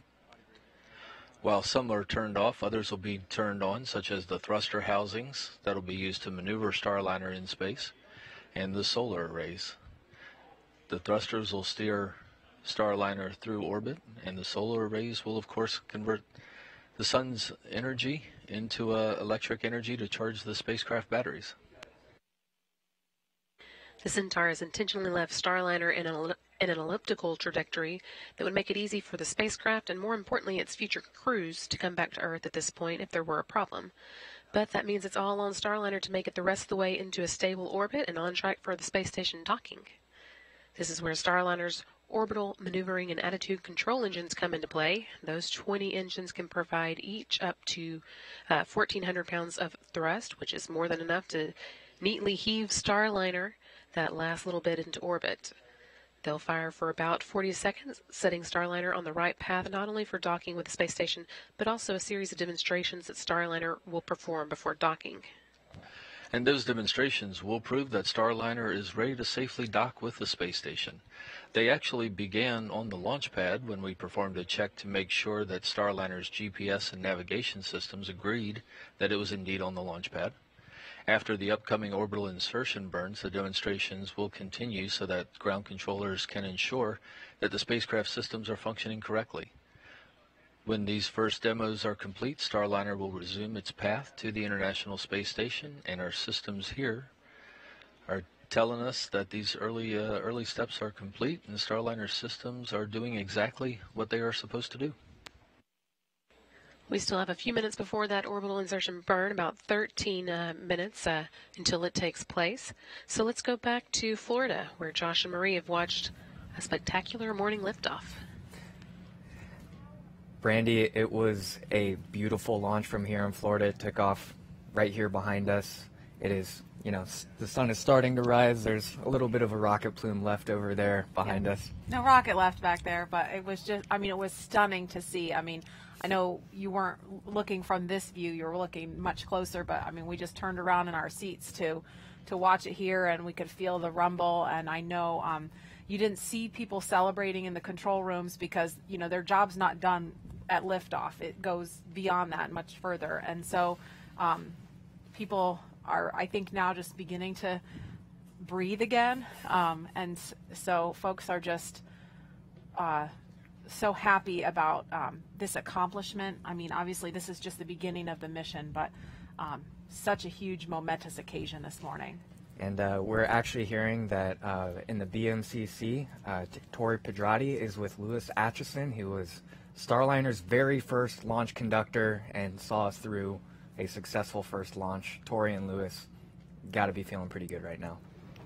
Yes, thank you, Josh. That is, it's really excellent to have Louis here and to have, take him away from console for just a minute to talk with us. So, Louis, I know that you and Chris Ferguson have been very close through this entire process, and I know that he asked you to create the launch procedures. Can you give us some details about that? Sure. I think, as you all know, Chris has a very vested interest in how the launch procedures were put together. I started with the program probably about 7 years ago. About a year in, I was still a flight test engineer on the program. Happened to run into Chris in the elevator on the way to work one morning, and quite frankly, I didn't know he knew my name, but he said, "Hey, Louis, if you got a little bit of spare time, can you work and maybe see if you can figure out how these launch procedures are going to work for the program?" And of course, I was like, "Oh yeah, sure, spare time. I can find time to gen up some launch procedures." So that began basically a 6-year journey on finding a unique way to integrate the United Launch Alliance Atlas V launch procedure, which is a tried and tested launch process, with something that had never flown before, our space capsule, and we're a lot different than any of the other payloads that they've flown. So as you can imagine, we had to merge several different cultures. Our flight control team, which is really homegrown from NASA, our ground control team, which is here at C3PF, that performs a lot of the spacecraft power-up activities. And you're located here in C3PF, correct? That's correct, yeah. Right. I'm Florida local. So working through those processes, procedures, and finding a way to integrate all that. And oh, by the way, we have to find time to load a crew one day. And so taking that and marrying those things up so that everything comes together for an instantaneous launch window. So today, fortunately, we made our window. It's a first flight program. We saw some challenges over the evening, but we've got a world-class team here, and they were able to pull through the little things that we were seeing. Fortunately, we've had a good training program along the way. And it's just an incredibly exciting day. I know, and seeing so far a successful flight has just been one of the best experiences I've had working on this program.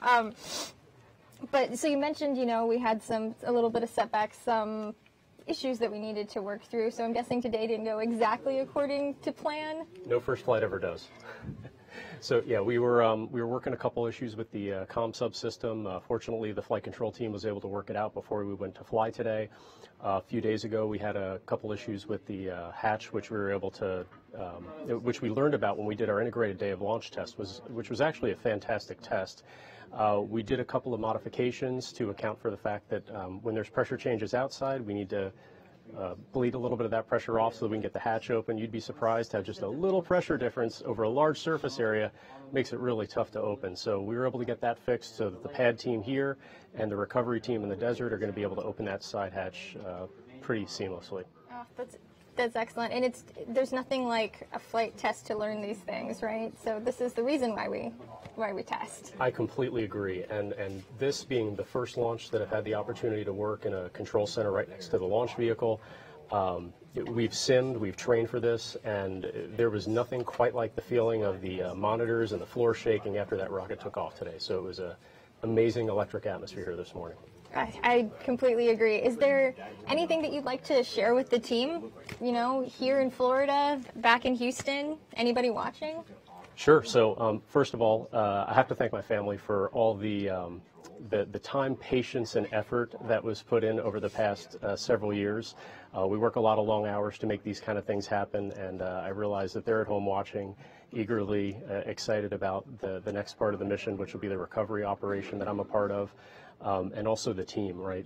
This is one of the greatest team sports you could ever possibly imagine, and it takes a lot of people to make all this happen, and a lot of people need to be at the right place at the right time and know the right stuff in order to make this instantaneous launch window happen, and quite frankly, everything happen on this program. Right. Well, thank you, Louis. It's been great to have you here. Thank you so much for taking some time to talk to us. Thank you. Josh, Marie, back to you. Thanks a lot, Tori. Thanks so much, Tori. Well, before we go back to JSC as they're getting ready for the orbital insertion burn, I just want to, send a message out to everyone watching, not here from Florida. If you've never seen a rocket launch before, it's like nothing you've ever seen. I mean, it quite literally looks like another sun is rising up into the sky. So the next time we do this, there's going to be people on board. And if you're in the States, you can drive down here to Florida and come watch us fly. Yes, just be prepared for a lot of traffic. Don't expect to be going anywhere anytime soon after launch, because we expect the place to be pretty jammed up, just like it was during the space shuttle days. Yeah, I think there was upwards of 1 million people here.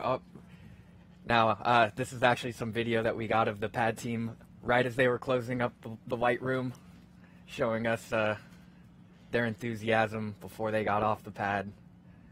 Just taking a team moment to reflect on the history of this day. Yeah, I mean, and you don't always see it when we're doing these operational things, but the people behind the scenes, I mean, you saw them in that embrace there. It's really like a family. NASA, Boeing, ULA, we work side by side together every day. These people putting in these long hours, they're doing this together, everybody working towards a common goal, and you saw the culmination of that when we had that instantaneous liftoff on the first try. Exactly, and like you said, it's very much like a family. A lot of these folks are going to be spending Christmas, making sure Starliner is doing well attached to the International Space Station. It just takes so much hard work and dedication to do what they do. Yeah. So. And we want to go back over to Houston. We are standing by. Before too long, Starliner is going to be in orbit, so we want to get an update from Steve and Brandy to see how things are going over there. Hi, guys. Thank you, folks. It is looking very good here in Houston. We are about 5.5 minutes away from the orbital insertion burn that's going to circularize the orbit of Starliner. Starliner is currently flying over Southeast Europe as it begins its chase. About 25 minutes ago, begun its chase of the International Space Station. That's right. The International Space Station was about 260 miles over the Great Australian Bight, south of Western Australia, when Starliner launched today, and the crew members on board were sent up some video of their launch, so I know that they were probably following along and cheering with everybody here on the ground as well. They're looking forward to seeing Starliner dock to the space station tomorrow. And it's going to take a little more than 24 hours for the Starliner to reach the International Space Station on this orbital flight test. The regular docking scenario will not take that long when there is a crew on board, but since this is the first flight of Starliner, want to make sure that all the systems are working, that everything's doing what it's supposed to. After all, Starliner is flying itself to this. So even though it's going Mach 25 right now, 17,500 miles an hour to catch up to the space station, still going to take a little time. Make sure all the systems are working the way they're supposed to. Make sure Starliner knows where it is, where it's going, and will reach it in time. That's right. And we're now about 4 minutes away from that orbital insertion burn. The team here on the ground is following along, making sure that all the systems are hooking up and talking like they're supposed to as we do get closer to that. That'll be about a 40-second burn. Again, moving the Starliner into the right orbit to catch up with space station. And it's going to be the 4 OMAC engines that are on Starliner. They are orbital maneuvering and control engines, 1,500 pounds of thrust each. So combined, a 6,000-pound kick to push Starliner a little bit higher, a little bit faster, raise the orbit, and get everything together. Of course, those engines are going to play a big role throughout the next 24 hours as the Starliner makes its run at the International Space Station. We are now about 3 minutes and 14 seconds away from the orbital insertion burn. This, of course, follows a terrific launch this morning and the power of the Atlas V, putting Starliner on the exact right course and speeding it from 0 to orbital velocity in just about 11.5 minutes, I think, of powered flight. It's amazing how little time it takes to get to space. So controllers here are looking carefully at all of their systems, making sure everything's good. It's very quiet here in the control room, which is always a good sign. That means the controllers are heads down, watching over the systems and keeping track of everything that's going on just above the Mideast now.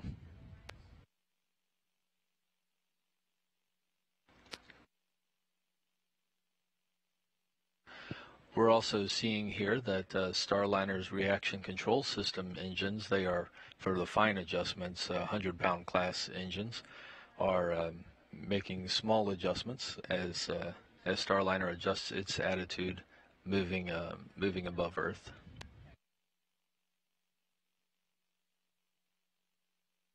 Less than 2 minutes to go until that burn.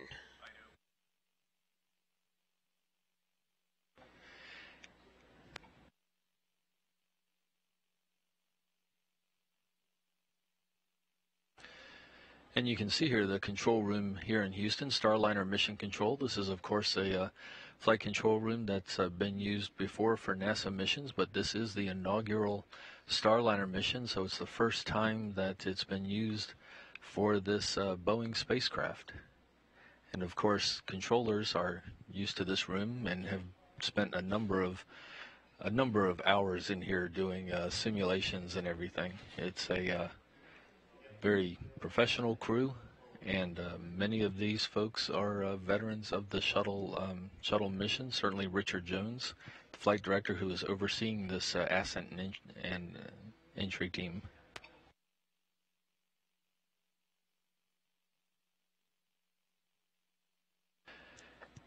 And we are less than a minute away from the orbital insertion burn. Flight controllers here are not working any technical issues. The OMAC engines are getting positioned to make that 40-second firing that will circularize Starliner's orbit and get it into a position to continue its chase to the International Space Station, which is itself currently coming up on Central America.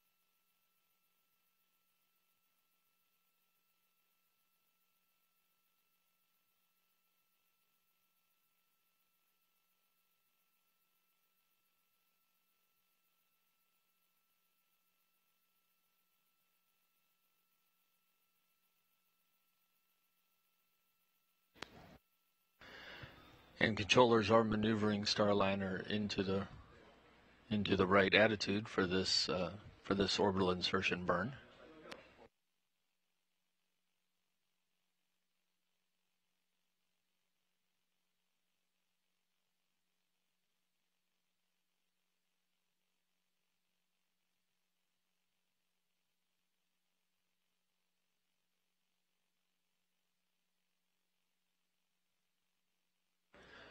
Controllers watching the systems.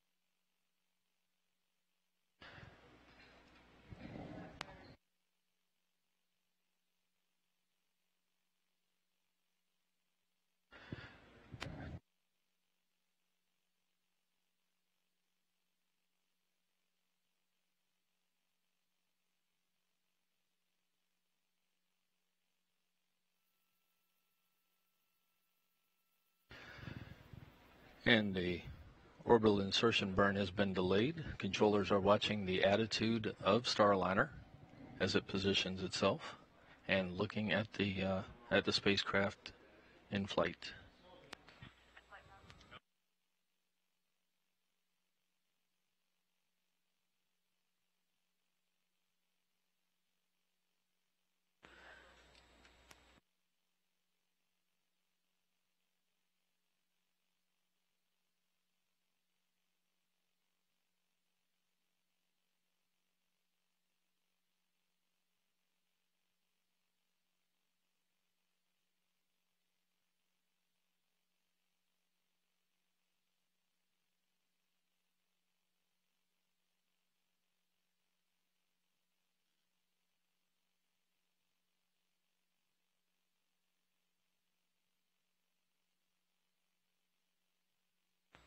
Once again, that orbital insertion burn that was supposed to take place about 5.5 minutes ago has been delayed as the team here on the ground is seeing Starliner not in the correct attitude for it. They're working through that, and we'll be looking for the next chance to get that done.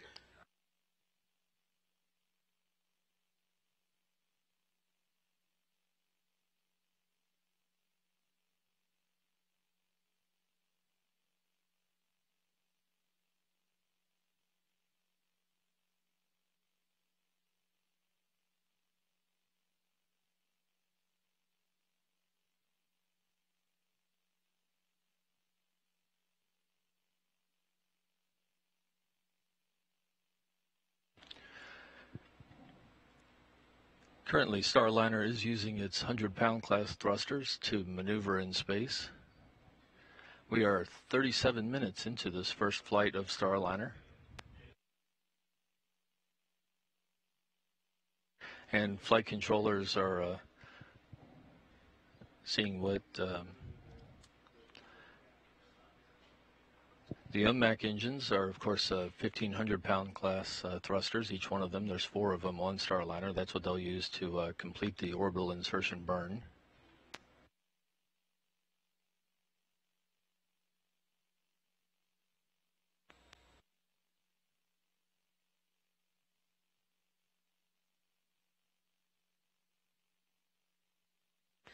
Team here in Starliner Mission Control still working through some steps to try and get Starliner in the right attitude for the orbital insertion burn. Working on the next opportunity for that, and looking to get Starliner in a good position for that.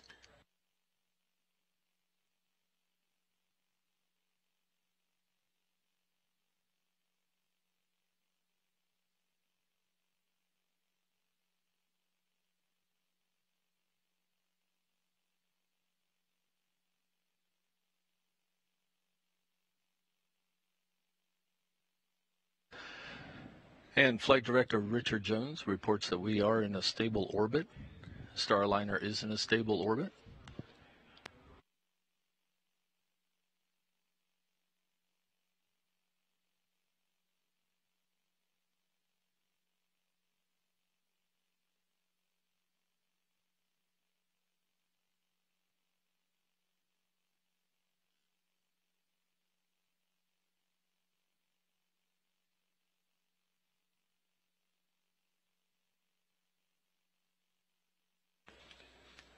Once again, Starliner is now in a stable orbit.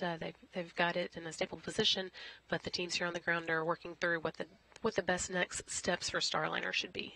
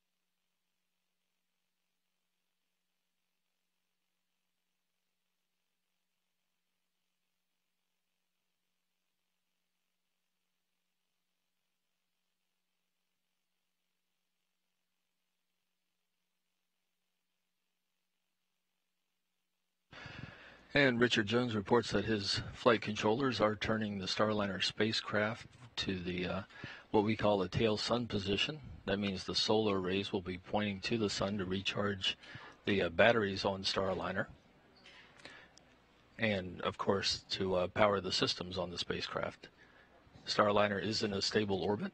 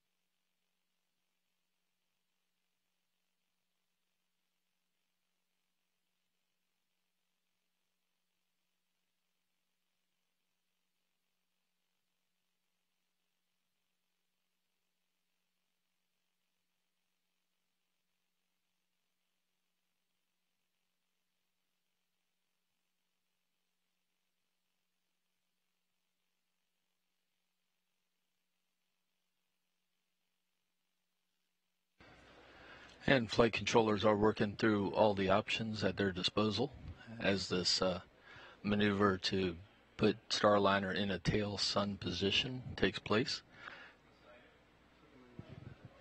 Starliner's flight path and orbit are both stable.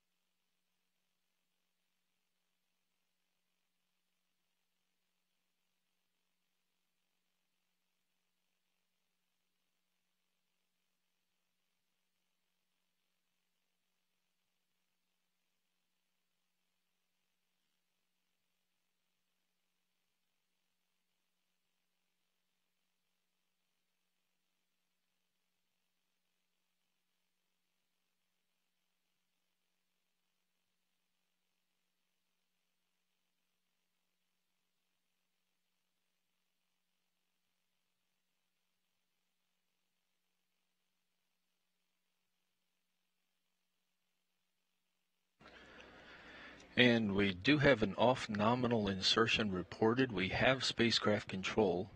Guidance and control teams are assessing their next maneuvers. Spacecraft batteries are good, and the spacecraft is in a stable orbit.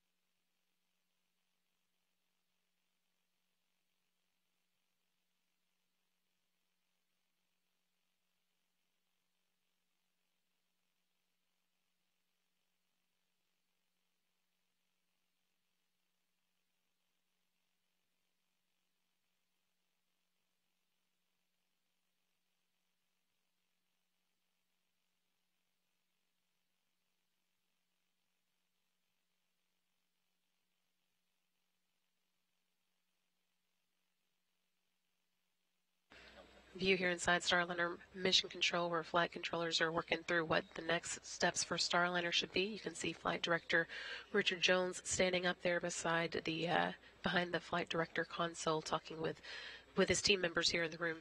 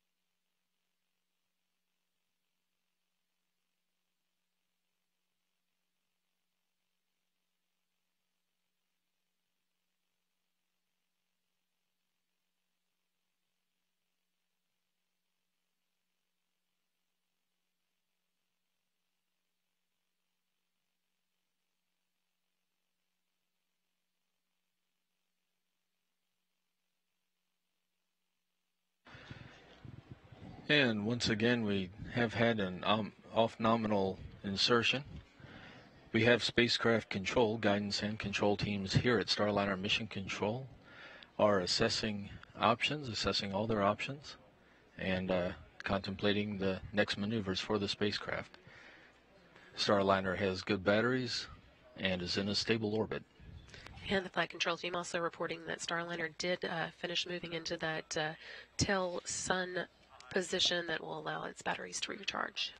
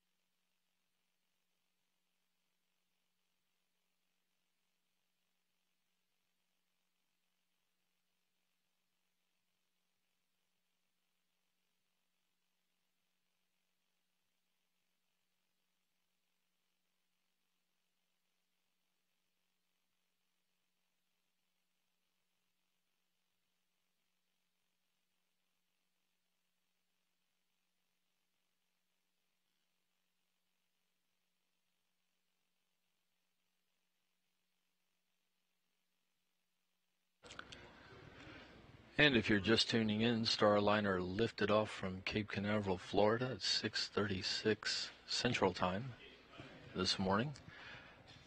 We have had a off nominal insertion, and mission control teams here at Starliner Mission Control are assessing all of their options for the Starliner spacecraft. It is in a stable orbit, it has power, and its solar array is facing the sun to recharge its batteries further.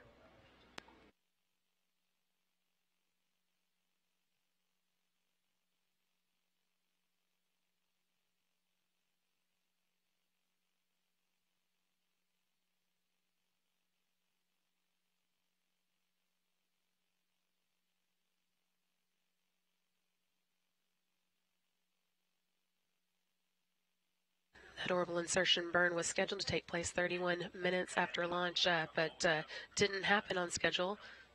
Again, teams here on the ground are evaluating their various options, looking at what the best next steps for Starliner might be.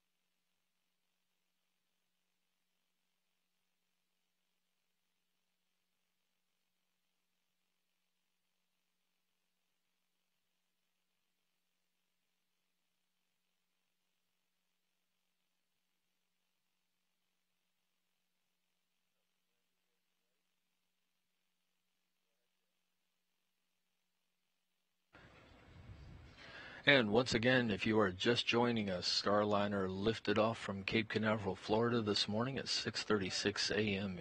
Central Time to begin its chase of the International Space Station. We have since experienced a off-nominal insertion, and the spacecraft has essentially is in a stable position. It's fully powered.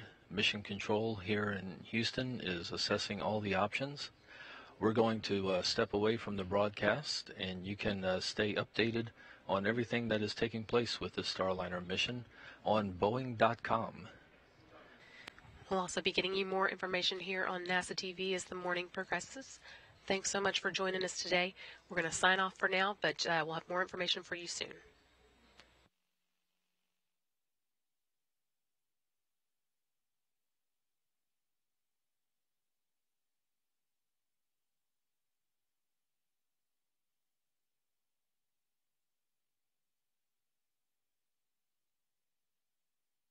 Hey, you're watching NASA TV, on the air and online every day, on this planet and beyond.